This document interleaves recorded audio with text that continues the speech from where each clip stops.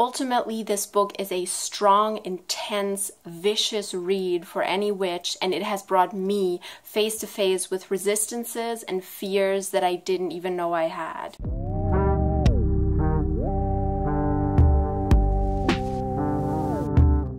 Hey everyone, it's Anya Esma, and I'm going to talk about my journey with witch in this video. The book is by Lisa Lister. It's called Witch, Unleashed, Untamed, Unapologetic. It was made available in 2017, and I recently purchased it and finished it, so I wanted to share my thoughts about it with you. First of all, I know a lot of people, due to the name and due to the reviews online, think that it is a book just for beginners, and I have to tell you, it is not. It's not just for baby witches, even though it is suitable for them too, but it also has an intense core that helps you explore your own witchy path, even if you've been on it for a few years. I'm going to talk about the criticism that I have and about the positive things about the book, so stay tuned, like this video if you have the book too, or if you want to get it. I want to start out by talking about who this book is for. If it is for you, if it's not for you, if it is for the person you are thinking about gifting it to. Basically, it is for witches who are feminists or feminists who are witches. If you are neither of the two, or if you want to give it to a friend because you want them to get into witchcraft but they are not a feminist, then no. No. It's for people who are one of the two or both. And it's a great entry into witchy feminism, basically, but it's a very narrow sort of feminism, and I'm going to talk about that a little bit later when I get to the criticism part about this book. This book is for you if you want to work with the elements, if you want to know the basics of witchcraft, if you believe in the cyclical nature of our human experience, if you want to know the basics about working with the moon phases, about working with crystals, herbs, and how to cast a spell. So it has all of these basics, but it also has some deeper thoughts, especially relating to femininity, relating to the womb, relating to menstrual cycles and feminism, that I really appreciated and that brought me face to face with some resistances and some weirdness that I had going on. It's also great for ancestral work, for remembering that you are a witch, remembering things from your childhood, remembering things from your ancestors, and kind of dealing with the witchiness of it all, with the witch hunts, with anything that relates to being a witch. She also shares some a bit non-traditional stuff. It's not just all herbs, crystals, how to cast a spell. She also includes breathing exercises, exercises for connecting with your womb, and I really appreciated that. And my favorite concept from the whole book is the concept of remembering. So re-membering, because we are dismembered as humans, as women especially, and I really like this concept of reintegrating parts of you that have been pushed down either by society or by you yourself because you noticed that your parents didn't accept them. All of that tiny stuff, tiny shadows. She goes into the depths of that, and I can really appreciate that because many of us do not remember. We do not remember that as close to us as our grandmothers, there was still so much crap going on that kept women under, that kept women silent, that threw them out of their seats of power, and that made them unable to connect with their feminine strengths. And I very strongly feel that this book has helped me reconnect and remember that, you know. I sort of remembered things about my grandmother that I had kind of not paid attention to, and things about my mother, and it just brought me back into this healing loop, if you want to call it that, of ancestral remembering and ancestral exploration, and being able to remember these things actually helped me heal in a very deep way. And I'm not saying that her book is a how-to guide for ancestral healing. That is just what I took from it, but that is the beauty of it.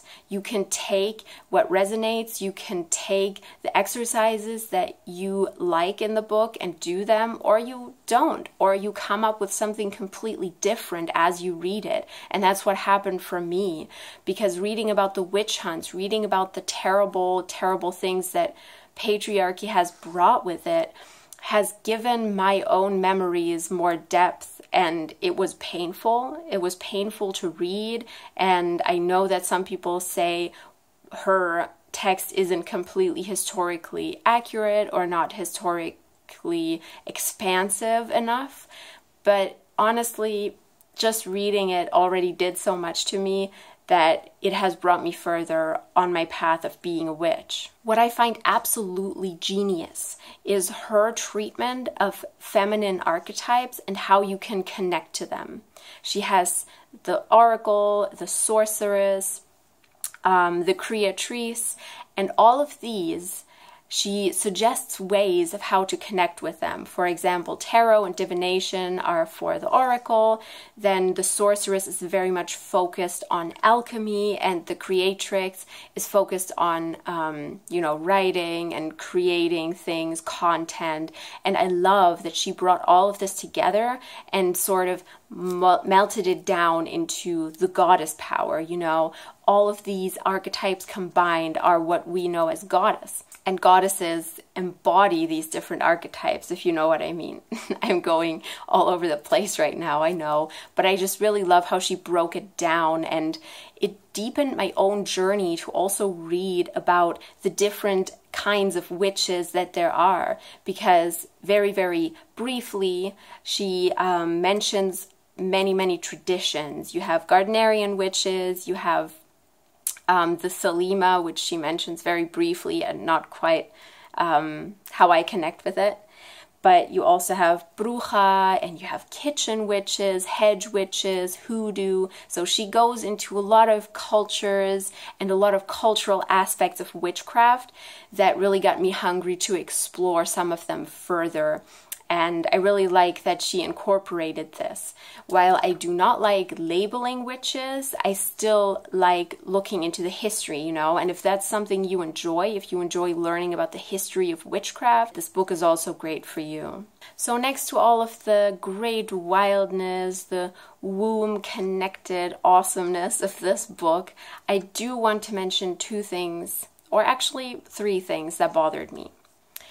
First of all, she starts off the book with much anger, with a lot of aggression against men, against patriarchy, to kind of set the zone that she moves in. And I can appreciate that, I understand that, but at the same time, I think it alienated me. It would have been easier for me to read if she had started off kind of showing her knowledge, showing her prestige, and showing what her opinion is, in a positive way, showing what she believes in, telling us about that. But instead, it was mostly this storm of anger against patriarchy and against men. And she also specifically excluded from her consideration of this book men.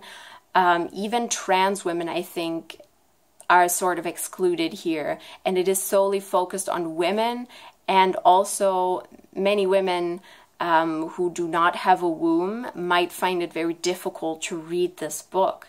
So I do feel like her view of femininity, or at least of being a female, is sort of limited.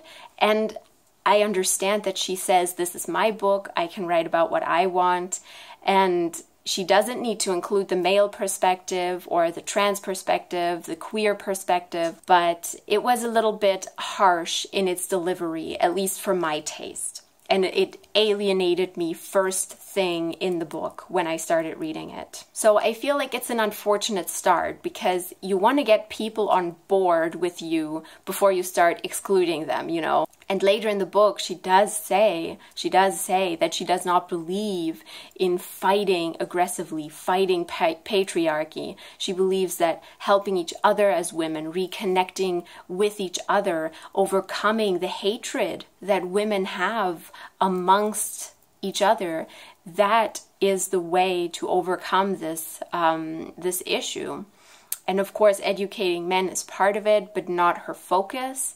And I think that she could have made that clearer in the beginning, because then I might have felt a little more at ease reading about her opinions. Like this, I was a little bit like, whoa, okay. I was worried that this book would continue in the same angry tone that it started in. And another thing, I think this is just a personal thing, what bothered me is that sometimes it was trying a little too hard with the whole youth language. You know, she loves using abbreviations like BTW, meaning by the way. And I feel like she sometimes used them too much. You know, it's cool if you use them, if you want to have that sort of colloquial flair to your book.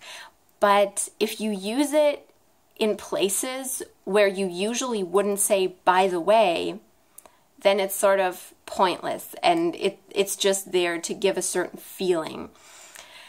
And I know this won't bother everybody. I know some people enjoy this, but for me, it was just a little bit like, oh, whoa, you're trying very hard. And I almost feel like maybe an editor went over the book afterwards and was like, oh, you could put a BTW or an OMG right there. It'll just loosen up everything, you know?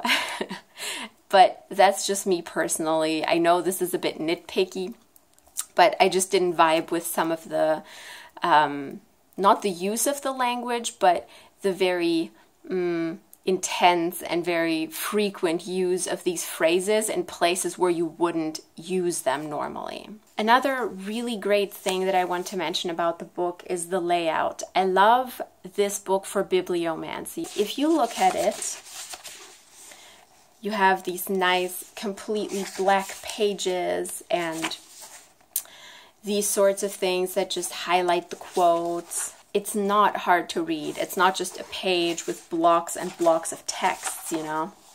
It sort of has symbols, it has little lists and everything. I can really appreciate how she focuses on the lady landscape mentions and that whole construct that she herself made up about this. Even if you don't resonate with it, I think it is extremely, extremely inspiring to see how other people think of their witchcraft, and it helps me in turn structure and understand my own practices better. If I notice like, oh, she does this differently from me, then I know how I do it. You know, sometimes you just do things and you don't know that this is a very personal way of doing it. You think, oh, everybody does it like that. But that's not true. You have your own way. And learning about the ways that other witches treat these subjects and do their magic, work their magic, helps you identify your core, what you connect with. So overall, if you want to own your witchiness in a more deep way and own your femininity in a more deep way, then this book is perfect for exploring this subject, exploring the hurtful parts of femininity and the difficult parts of it. And maybe even if you're a man and you read this book, you can notice where you have resistances, where you feel like this book kind of tickles a shadow of yours. So I do recommend reading it and claiming the word witch for you with this book. So all in all, I think this book is a good read.